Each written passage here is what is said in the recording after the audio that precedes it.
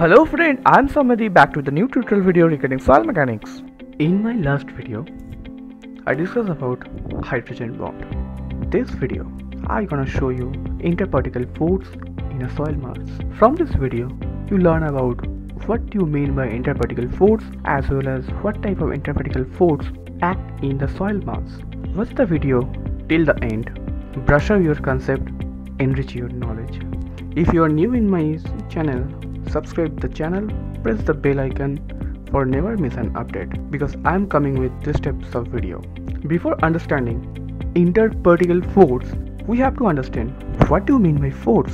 As per Newton's first law, every object will remain at the rest or in uniform motion in a straight line unless to change its state by the action of external force. So as simple as much, force is something that change the velocity, or you can say that change the state of matter. So you can say easily force is something, if you apply to the static body, then static body is converted to the dynamic body, and vice versa. If you apply the force against the dynamic body, it's converted to the static body. So the concept is very clear. Force is a thing which can change the state of the body. So what do you mean by interparticle force? Then we come to interparticle force in the soil mass. Interparticle force is a kind of attraction force, first of all. Secondly, interparticle force of attraction, you can define the attraction force between two particles. Yeah, it can be atoms to atoms, it can be atoms to molecule, it can be molecule to molecule. Let's see how the interparticle force in the soil mass is acting. The soil mass is very small particle and they are very close. Due to interparticle force acting, these two particles are gradually come to close. And if we know how this distance between two soil particles are getting close, then the answer will be the self weight of the soil, number 2 capillary force, number 3 seepage force, and lots of other things. So what kind of interparticle force in acting in a soil mass, or how many types of interparticle force acting on a soil mass? So basically there is two types of interparticle force that acting in a soil mass. Number 1 gravitational force and number 2 is a surface force. So let's talk about what is gravitational force. The gravitational force is a force that attracts any two subjects that have a particular mass. We call the gravitational force is attractive.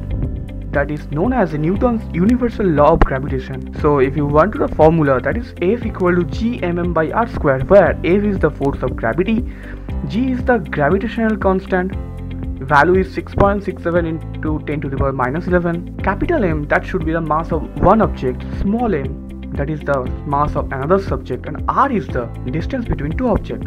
So you can say, if you want to relate to the gravitational force in soil mechanics, then you can say capital M is the mass of the one particle and small m is the mass of the another particle, and that is r, that r is the distance between two particles. In this way, gravitational force is generated between two particles, which is known as a interparticle force in soil mechanics.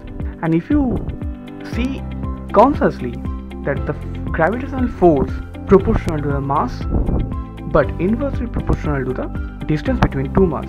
So just imagine if the distance of two molecules is gradually close, the value of force is increasing so much. Where this gravitational force is acting? Basically, gravitational force that is very much important for coarse grained soil, that means gravel, sand, because coarse grained soil we know that is the 80 mm to 4.75 mm particle range. After that, clay and sill, which is known as a fine grain. For fine grained soil, we have to understand surface force. So next video, we gonna talk about surface force. So this is all about this video. I discuss about what is force, what do you mean by interparticle force, and how the interparticle force acting on a soil mass, and there is how many types of soil interparticle force, and then I talk about gravitational force and where the gravitational force is acting. So yeah, if there is doubt, do comment in comment section. Still, if you are watching my video, subscribe my channel and press the bell icon for never miss an update. because I'm coming with this types of video almost every day. Thank you for watching this video. More knowledge, more opportunity.